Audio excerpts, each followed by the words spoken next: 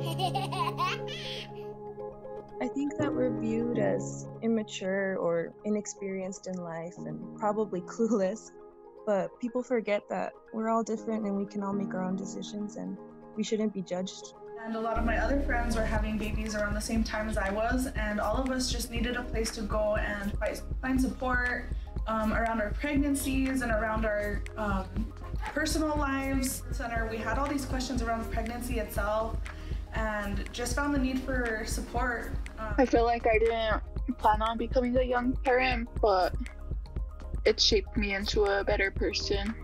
I think the challenges that have put me in the position I am today are like my parents suffering from substance abuse addiction. Didn't really know all of the challenges that would come with it. She made me a better person and made me want to do better and go to school and have a better life.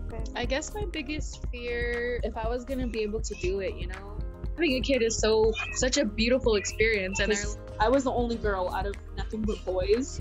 When my mom found out that I became sexually active, I got kicked out for 2 weeks.